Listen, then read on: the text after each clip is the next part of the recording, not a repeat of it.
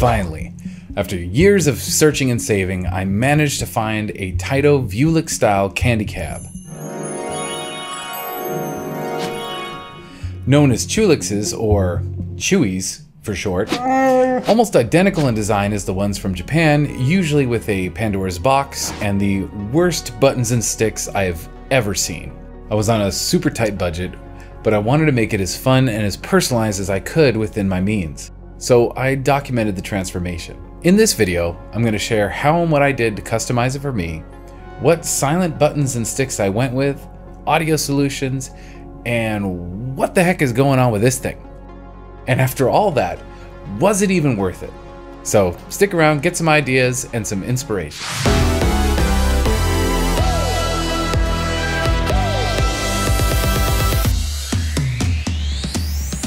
I was really fortunate to find a used one locally in my area. If you can't find one in your area, check out the Vewlix Chewlix Facebook group and other online groups and forums. These groups often have for sale listings, they do group purchases to save on overseas shipping, and they have some other resources that may help you. The one I found was from a family amusement center. You can see here the card reader is still on it. So the first thing I did was I just removed all the junk. The Pandora's box, the card reader, all the buttons and sticks, the JAMA harness, and all the other harnesses. It didn't appear to be grounded properly, and everything inside was connected to a Chinese Type 1 outlet duplex thing. So I bypassed all of that. I dropped in a good power strip for everything to plug into. I used the included 12-volt power supply to power the coin mech, LEDs, the audio amplifier, and the cabinet fans. Fortunately, the DC power supply accepts 120 volts, so I converted the power supply's AC input to a grounded Edison plug. Since this is a budget build, I kept the existing 720p monitor. It has HDMI inputs, and it also works on US power. I swapped out the Chinese C13 power cable for a standard US cable. With everything connected to the power strip and grounded safely, I can just use a smart plug for turning it on and off. For the computer, I found a used Dell Optiplex for 160 bucks at a pawn shop. These are everywhere on the used market. Offices all over have these Dells and they liquidate them all the time. It's a Core i5 with an NVIDIA GT 1030. It's more than enough power for retro gaming. So far it's handled everything I've thrown at it up to Wii at native resolution and some casual Steam games. It was too big to fit in the cab, so I removed it from its case and screwed it down with some PCB feet. I configured the BIOS to auto boot when it receives power, and it boots right into the big box front end. I slipped the PC power LED switch through the front panel so I know when it's safe to cut off the power after it's fully shut down. For audio, I used the existing 4 speakers. They were all daisy chained and bridged to mono, so I clipped and spliced the wires to make them into a stereo pair. I used a cheap 12-volt amplifier board that I got from Amazon, wired it directly to the DC power supply. It receives audio from the 3.5mm output on the computer. Since everything is grounded to the same power strip, ground loop noise from the amp is pretty minimal. You will get a cleaner sound with an HDMI audio extractor, but I skipped that to save on cost. I connected this little audio switch in between the computer and the amp so that I can switch the audio to a panel mount headphone jack or output to the internal speakers. It provides volume control, and I used the case as a template to drill the holes into the sub panel and secured the PCB underneath with some hot glue. I spray painted the sub panel blue to match the cab trim, and I finished it off with a shiny plastic knob and made the labels with a vinyl cutter. I found a little subwoofer for $4 at Goodwill, and I managed to shoehorn it into the bottom cavity for a little extra bass. I added a panel mount HDMI with a USB port for some extra I/O.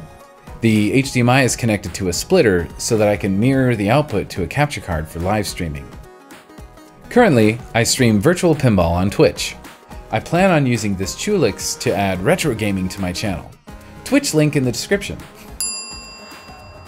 The last thing I want to mention about the audio is a little free application called Equalizer APO. It is deceptively powerful. I'm using the equalizer feature to tune my speakers a bit better.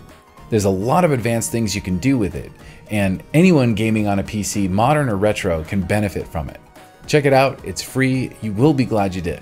Now, when it comes to buttons and sticks, you can't cut corners. Since this will also be used for streaming, I chose a Seimitsu silent stick with silent Sanwa buttons. Loud clicky buttons will get really annoying during a stream. The Seimitsu stick is absolutely amazing. It's quiet, but you still get that positive feedback from it. And it has a unique rounded square gate with a slightly shorter throw than the JLF. And I am very happy with it. It is double the price of a regular stick though. So I put a standard Sanwa JLF on player 2 to save money since I don't expect to be streaming with 2 players. The silent Sanwa buttons are great, but they take some time getting used to. The controls are wired to a pair of zero delay USB encoders from Amazon that work fine on a dedicated emulation PC. I also stacked a couple of extra M4 nuts underneath the sticks so that the sticks sit lower in the control panel. I filled the controller cavity with scrap foam. It helps to dampen that hollow sound and it makes the control panel just feel more solid. I couldn't justify the cost for a custom printed control panel though. So I made a simple vinyl graphic in Illustrator and I cut it out with my Cricut vinyl cutter.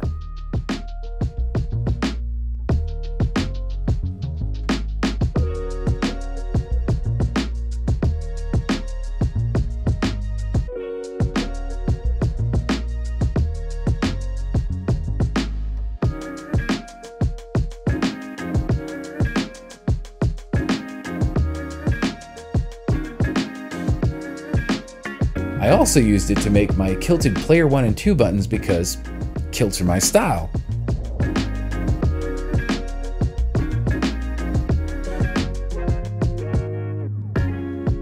I ran a USB LED strip inside the translate in the control panel.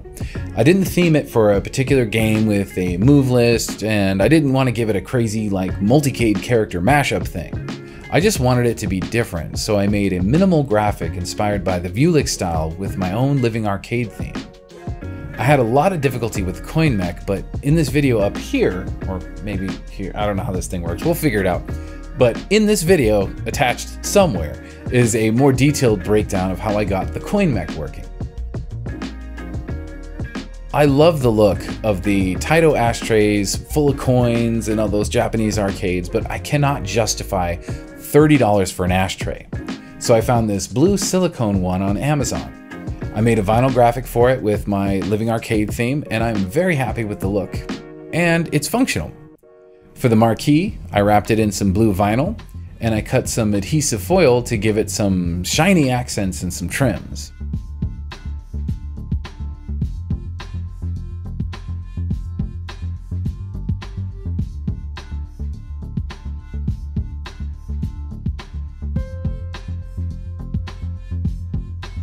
I used printable vinyl and the print and cut feature of my Cricut to make the Vewlix style warning labels.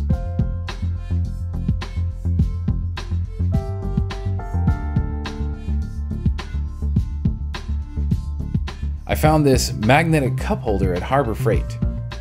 I didn't want to drill holes for a cup holder, and I don't really like the way cup holders look on arcade cabs, but I don't really like drinks on them either.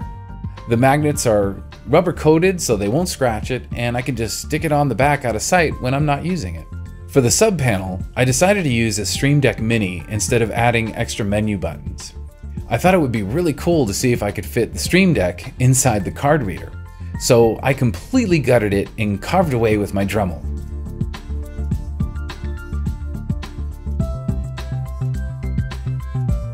After making a huge mess, I managed to fit it in there with some creative shimming and some hot glue. I made a bezel trim with black vinyl and cut a little LED strip to fit it.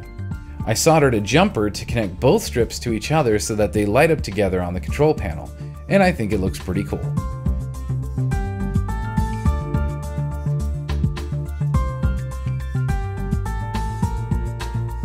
Now I imagine some of you saying, I thought this was a budget build. Stream Decks are expensive. Yes, they are, but you need some additional buttons for certain emulator functions. I don't want to interrupt my arcade experience with a keyboard and mouse while playing and browsing my games. I also don't want to accidentally hit the exit emulator button combination and get kicked out of a game while I'm mashing away in a boss battle. Please share in the comments if you've had that happen to you. I can't be the only one. All the buttons are customized and labeled on the Stream Deck with smart profiles. The buttons change depending on what application is running. I have it mapped to all kinds of shortcuts, macros, all kinds of stuff. The buttons are labeled, making it very intuitive for when I have friends over. Sometimes I have just a wallpaper image on it because it looks cool when the game launches. Please leave a comment if you want me to do a video on using the Stream Deck on an arcade cab. After all of this, is it worth it? Absolutely. Even though it doesn't have a CRT. The CRT shaders in RetroArch are awesome. The Bezel Project is an amazing group that makes graphics to fill the black bars on the sides. It is a 16:9 screen, so it's also compatible with modern games and consoles. It's quite versatile and the form factor is perfect. It's big and sturdy enough for that authentic arcade feel, but it doesn't dominate the space, as you can see behind me. It's sturdy and solid, it's easy to move on its wheels, and you can lower the leveling feet for more stability. The control panel can be removed and secured vertically with brackets to make it slim enough to roll it sideways through a doorway, which is a great feature because there's nothing worse than coming home with your dream CRT candy cab only to find out that it won't fit through the door of your game room. The control panel sticks out far enough to where you can comfortably sit and play with two people, and it just looks really cool. I even find myself playing modern games on it with a wireless pad because I like it so much. It's well worth the effort of hunting one down. I hope this inspires you and gives you some ideas. Thanks for watching.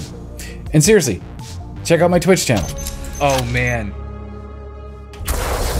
Whoa! That was crazy! And I plan on using this Chewlix to add retro gaming to my channel. Twitch link in the